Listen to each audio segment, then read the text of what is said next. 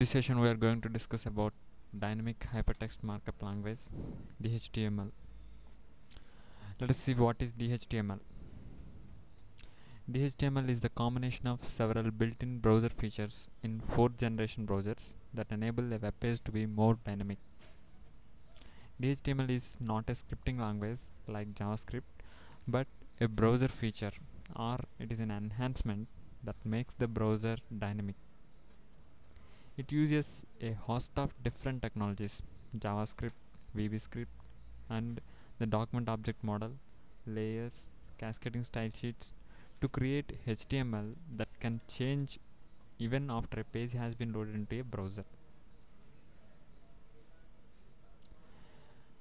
DHTML considered to be made up of HTML, cascading style sheets, scripting languages. All these three components are linked by a document object model DOM. DOM is the interface that allows scripting languages to access the content, style, and structure of the web documents and change them dynamically. Then coming to the tools of DHTML. The first tool is the HTML or XML. These are used to partition and organize the content in the web page. Then coming to the second tool of DHTML is cascading style sheets, CSS. CSS are used with HTML and XSL are used to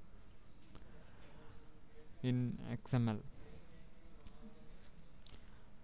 Cascading style sheets are used to define the presentation of the content in the web page. Then coming to the third tool, it is the scripting languages like JavaScript, JScript, VBScript. Scripting adds interactivity to the web pages. Then coming to the fourth tool, DOM, document object model.